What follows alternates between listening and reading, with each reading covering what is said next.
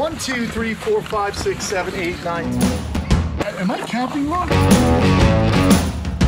Oh my God, this is crazy. Become quite the favorite. In my opinion, she's the queen. Rolling a booger in your fingers. You ever do that, kids? They find a way to get into trouble. Holy smokes.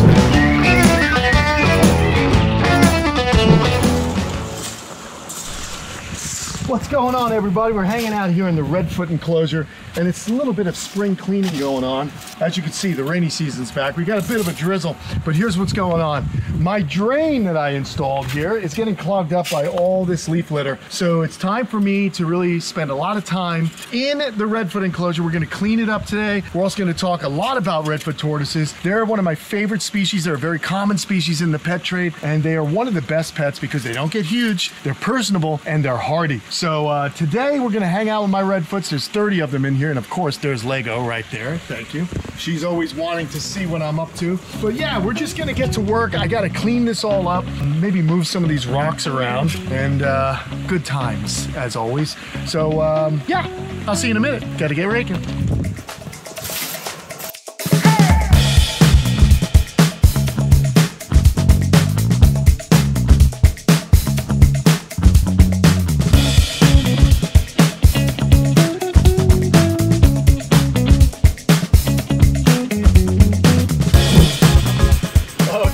So we did a little bit of cleaning here, nothing too major, but pretty important to do because I don't want that drain to keep getting clogged up, so I gotta maintain it. But anyhow, the boys and girls know what this means.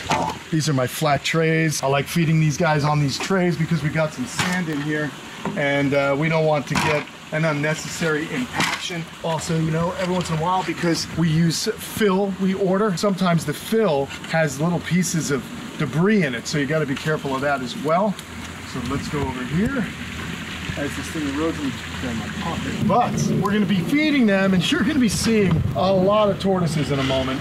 If you thought the curious ones were funny, wait till you see them come out to eat. This is, of course, I'm using the Fluker Buffet Blend.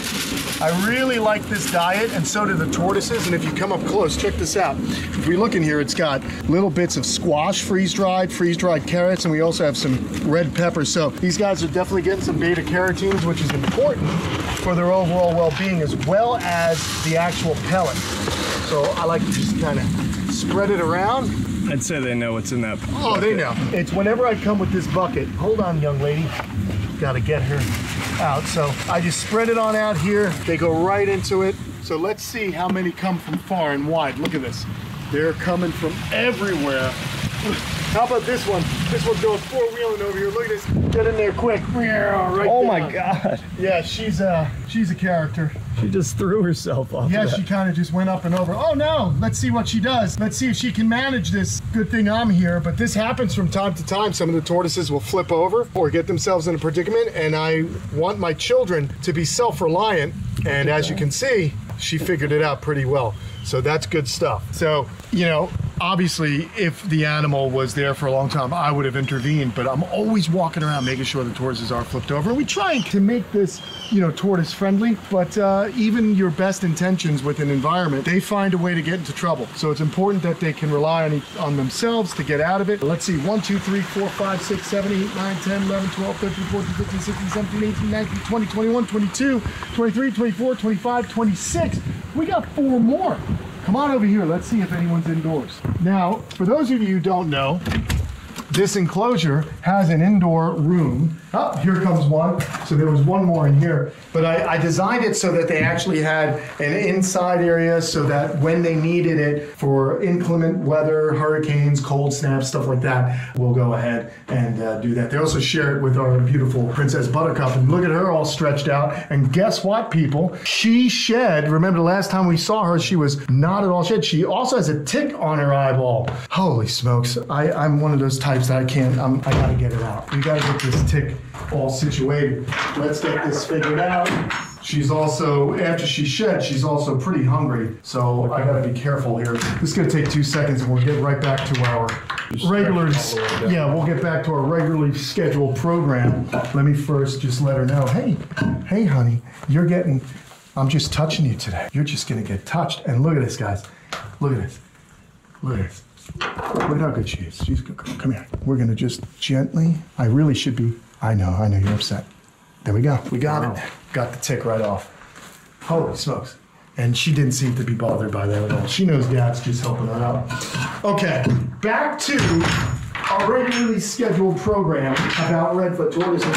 But you can kind of see that, you know, things happen in this environment. There's always something going on, and we have to make sure that we can adapt quickly and take care of things, because I don't want to forget. When I see something, I react. I just got to get it going. I'm also having a little fun. It's like a booger, rolling a booger in your fingers. You ever do that, kids? No one picks their nose, right? That doesn't happen. But anyway, we just killed that tick.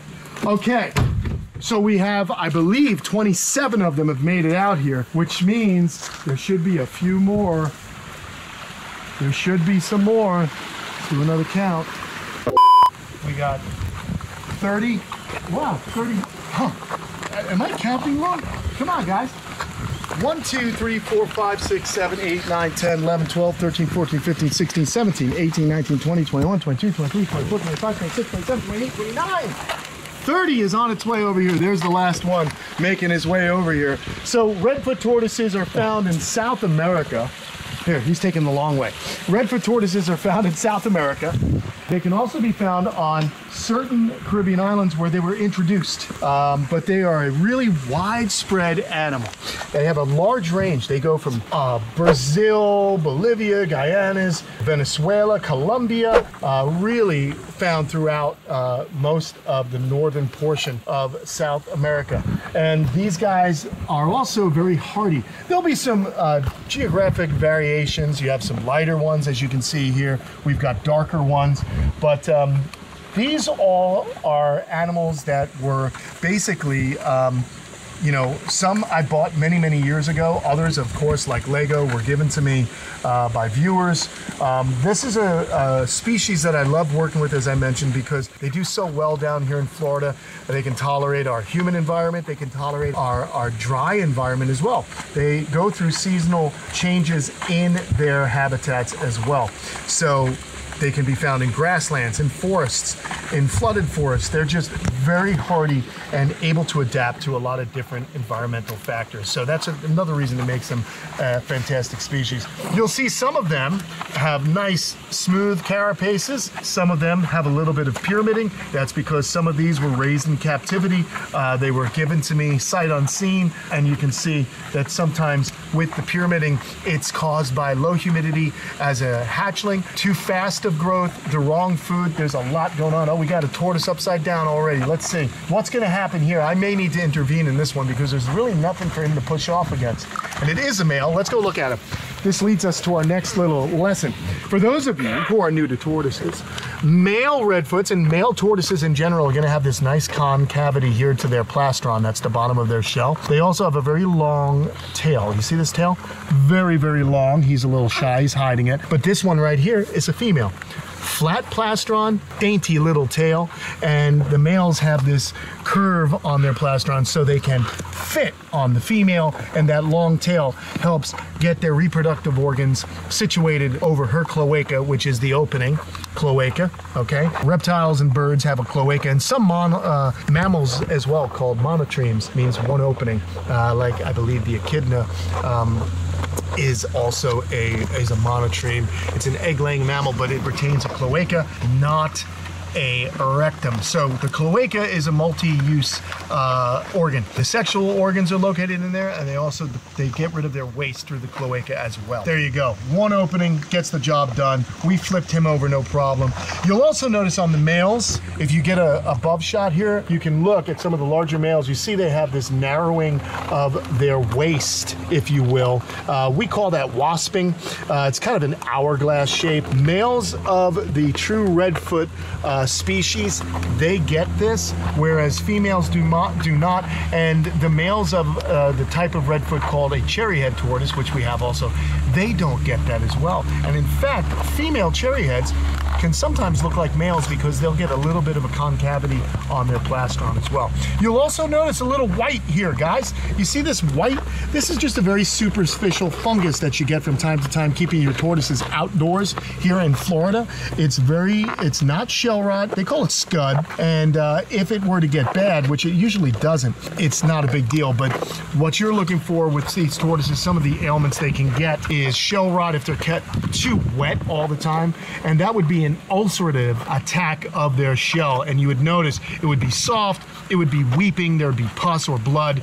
And but this stuff here, the scud, is not an issue. If you really wanted to get rid of that, you would apply some coconut oil or athlete's foot cream. That could kind of kill that external scud, no problem. We also have Lucky here. You guys might remember Lucky. I don't know how many of you do, but when I first got Lucky, she came to me from Bush Wildlife Sanctuary and she was hit by a lawnmower. You can see she's got a scar here and the top of her shell was shaved off and it was all exposed and it was all bloody. But over the years, the bone has replaced itself and you can see this is the last bit of wounded bone that's about to pop off. We just have to let nature take its course. Their shells heal from the inside out. So they start to develop new bone underneath and it pushes out the old bone. And that's why underneath we have new keratin and new bone that's taken place. But we also have this kind of divot in here. It is what it is. She'll never be 100% as beautiful. Well, I don't want to say that too loud. She's beautiful to me. But it'll never be as perfect as her original shell. But she's pretty good. And I did remove you from your food. That was not polite of me, was it? Let me put her over here where she can get some more food unheeded by the brutes that have taken it away. You see how fast they get to work on their food, guys? Just incredible. So the Redfoots are really a fantastic species. They will eat a wide variety of grasses, fruits, vegetables, pellets. They'll even scavenge for carrion, which is dead animal or earthworms, slugs, things like that. Anything they can easily grab, because protein, even for a vegetarian, is a valuable resource. These guys aren't hunting anything, but if they come across something in the forest or the grasslands, they may have died, they'll eat it. Tortoises will even gnaw on old bones, if you can believe that. That's how they'll kind of get some extra calcium to help with their own bones. So I've seen them gnawing on bones. We throw cuttlefish bone in here that you get for parrots and parakeets to gnaw their beaks on. It provides the same function for tortoises. As you know, tortoises have a beak. So therefore, they need to wear that down. So that's why I like to throw that cuttlefish in here and allow them to gnaw on certain things. There's no greenery in here. They've eaten pretty much everything green, but I do keep some things on hand. I plant hibiscus here, and we're in luck because there happens to be some hibiscus flowers that have popped out.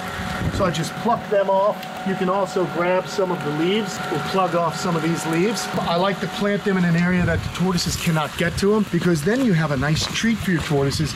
If you're walking by, it's in between feeding days, you can just simply pull off some of this stuff, throw it down, and they have absolutely no problem just going right to town. Look at this. They're gonna just get right in on those flowers. They love it. The colors just draw them to it. It's also very hardy for them. Some of the other plants that I have around the property are alocasia, elephant ears. They'll eat that. Of course, there goes Lego. They'll eat mulberry leaves, which I have. And of course, I have Opuntia cactus. It's a spineless variety of prickly pear that is readily found here in Florida. It was introduced, so a lot of my neighbors have it. And years ago, I grabbed it and started a lot of different trees or plants or bushes, whatever. Cactus bush, is that what it is? Plant? I don't know.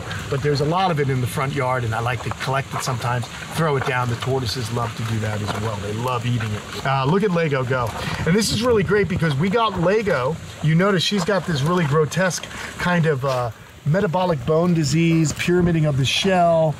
This was from just improper care from an early age and improper foods. But here at Kamp Kenan, when she came to me, I knew she would be an amazing ambassador. She's also one of the funniest tortoises I have and happens to be the fastest as well, right? And Matt, definitely. You noticed that. She's quick. She does not play around, especially when food has been put out. We're going to throw that there, and this tortoise will eat it as well. I get babies from these guys. I get egg laying from October until right about now. What I use to find the eggs, and I don't think we're going to find any today, friends, because I actually went a few days ago and I kind of already started probing. so I don't think we're gonna find any nests, but I basically walk around and gently tap this probe near areas where I know they like to lay. They like to lay their eggs near bushes, in sandy soil, up against things. And if I feel this thing sink in, that's when I know I potentially have an egg cavity or a nest cavity. So you just kind of walk around and do this. But like I said, guys, I kind of dug up all the eggs a few days ago. I should have waited until this video. But you just tap, tap, tap, and you'll feel it sink all the way in. Then you can just dig up the eggs. I have a bunch of them in the incubator, and we have some babies in our little nursery I can show you here at the end of the video. But the eggs take about 5 months before they hatch, from the moment they're laid to the moment that they actually hatch. And they start by pipping out, and it's really cool. Look at her, she's coming. Here she comes. She just wants to be where I am. I love that tortoise. I remember when I first saw her, I was like, oh my God, this is crazy. Here, let me help her. I love this girl. She's my little lady. We help her out. We get her there. She's become quite the favorite. In my opinion, she's the queen of this little gaggle of tortoises, if you will. So really, really excited about the Redfoots. I hope you guys are too. Check it out. One of the things we've designed in this enclosure when the aquascape guys came is we have this waterfall coming off here. We got fresh water for them. There is no chemicals in this pond. It is all just natural filtration. So they're able to come here, they soak, they can bathe. They used to have a cave that they would get into down here, but I had to block it off some because they would go so far back that in the cold weather it was harder and harder for me to reach in and actually pull them out.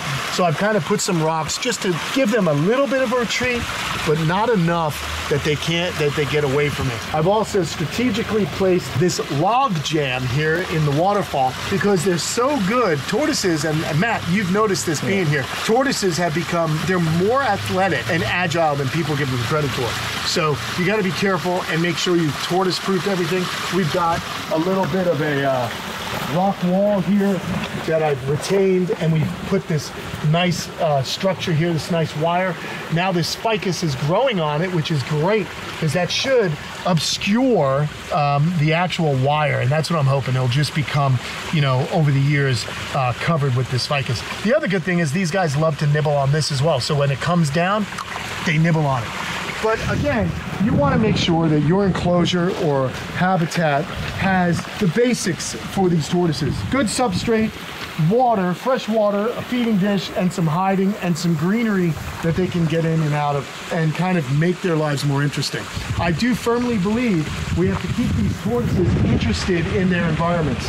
Even though turtles and tortoises are creatures of habit, that means that they're animals that live in a small range. So why these animals overall are so endangered is because their habitat is getting crisscrossed with buildings and roads, and they don't really adapt to change that quickly.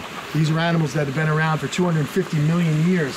So it's important that we do our best to keep everything set up for them, but don't do too many changes in their enclosure because they kind of like things to stay the same. They know where the food is. They always know that I feed them here. That's why they all congregate when I walk into this area. They love a good rainstorm also. And as I said, we are now into our wet season, which is fantastic because it's been dry. So let's head on over here. We're going to get this food out of here. We're going to have a look at another species, or rather subspecies of the tortoise, the redfoot tortoise. That's the cherry heads. And then we're going to look at the babies, and we're going to speed this up because it's getting a little wet. Let me get a tray. We're going to feed these guys. They are very active in rainstorms because the humidity goes up, and that's like the Goldilocks time. Tortoises like to be active at these certain times of the day. Most tortoises are what they call crepuscular, which means they're active at dawn and dusk. But these guys will also come out in the rain.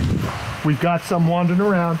They can actually feel when the humidity goes up. So let's go ahead, do this. And much like our regular redfoots, our cherry heads, which retain that red head throughout their entire life, which is why they call them cherry heads, they will come over here just like our other redfoots. Now these guys make an even better pet if you live in an area where you don't have a lot of space. And that's because you're looking at a full-size adult male right there. Okay, there's another male, and then behind you, I believe that's a female, and that'll have the same concave plastron as the males. But as I mentioned, the females can sometimes trick you. Case in point, Darth Maul. Let me introduce you if you haven't met her yet. Let's get her out here. Yeah, we got to do a little spray cleaning in here as well. So today is a maintenance day, but yes, let's push some of these guys out. Here's Darth Maul. She's a little stinky right now. We're going to pull her out. But she's got a concave plastron and a long tail, or so I thought, until she laid an egg for me. So let's get her out like that. I'm going to go ahead and get my hose. We're going to spray this out because it's time. I'm also going to take the rest of this food and put it in. You enjoy those tortoises for a minute. I'll be right back.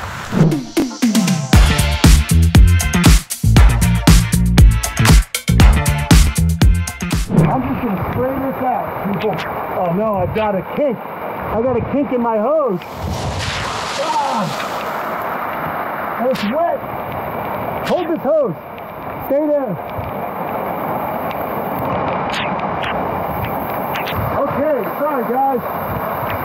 Mother Nature is just not cooperating. But I do this once a week. We just spray this out. It all drains out the front. Fertilizes my bird of paradise, and that's what I do, man. Gotta be done. And it smells great. It smells awesome. You gotta really love your tortoises, people. You gotta keep them clean, because keeping them clean is paramount to keeping them healthy. So that's what we're doing today, and you guys are along for the ride. Now, of course, I got quite a lot of tortoises here at the camp, but they're all very happy. See this? Just a light sprinkle. It's a light sprinkle here. I'll tell you what. Why don't you guys go have a look at those babies? They're probably walking around in there at the moment.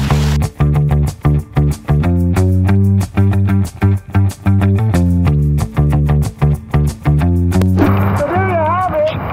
We've got tortoises from big to small. You learned a lot about Redfoots. It's time now I get the heck out of this weather. I think it's gone beyond a little light sprinkle. See you guys.